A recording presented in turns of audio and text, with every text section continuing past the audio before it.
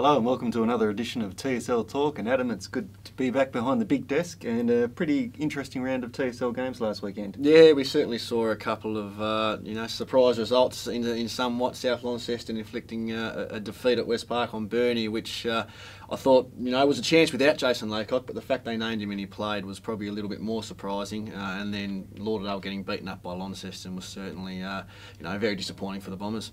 Just having a quick look at the ladder, we've got 4 teams at the top now. Obviously South Lonnie on top, which is great to see. Burnie, Clarence and Launceston. You think it's a fighting 4 and a fair gap to the rest of the moment? I think it is. I guess the really starting to take shape now, and as we've there's been the print the last couple of days that Lauderdale seem to be the pretenders at the moment. We all thought they were going to be the big improvers, but they're really struggling. South Launceston flying, and Burnie, once Laycock gets a couple more games back under his belt, I reckon they'll start hitting their straps again. And Clarence have also hit their straps as well, and it's really tight, that group of 4, but there's probably no standout premiership favourite at the moment. No, there's not, and it's good for the competition. We've really wanted, there's always been the last couple of years a Burnie, a Clarence, a Launceston that's been either undefeated or lost 1 or 2 games and been high flying, and the rest of the pack have been chasing. So good to see a bit more, a bit of an even spread this year, and even towards the bottom half, you're going to have Lauderdale, Glenorchy and North Hobart probably fighting for that last spot in the finals. So that'll be an intriguing battle as the next few rounds unfold. And a good win for North Hobart on the road last week up at Aurora Stadium. It's never easy to win intrastate, so it's a good win for them. Yeah, it was. I guess the Bombers would have been up and about with Nathan Brown on deck, and for the Demons to go up there, who have shown some pretty patchy form this year, and to get the result, as you say, it's a big result.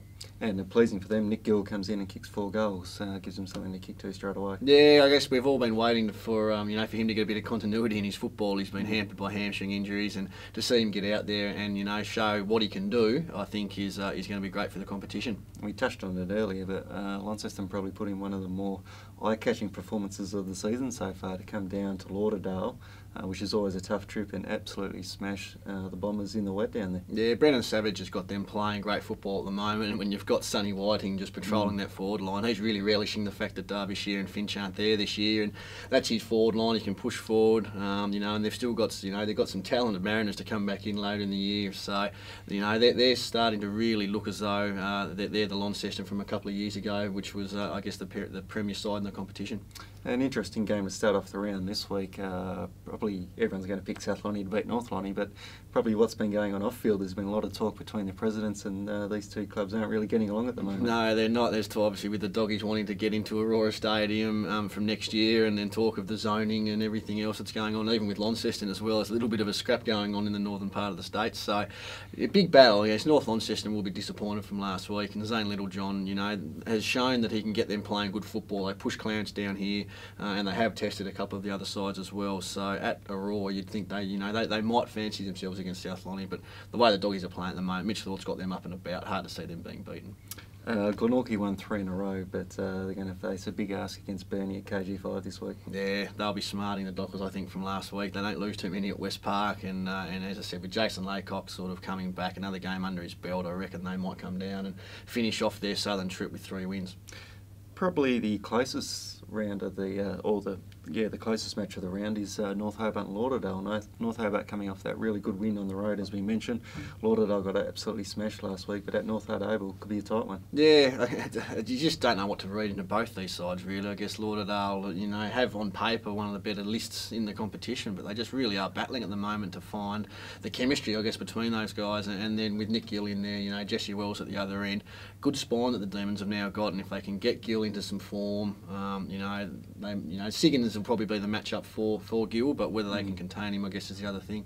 And Clarence and Hobart at Blunston Arena, and Devonport and Launceston at Devonport, probably 2 clear-cut favourites there. Yeah, these might turn into blowout material unless the weather really deteriorates. So, you'd like to see Hobart put up a bit of a fight against Clarence. They're probably capable of it. I don't think they can stick with them for 4 quarters, but the way the Roos are playing at the moment, they should get the job done, and it would be the same up north. I guess the fact that Devonport did upset Launceston last time they played, but can't see that happening again.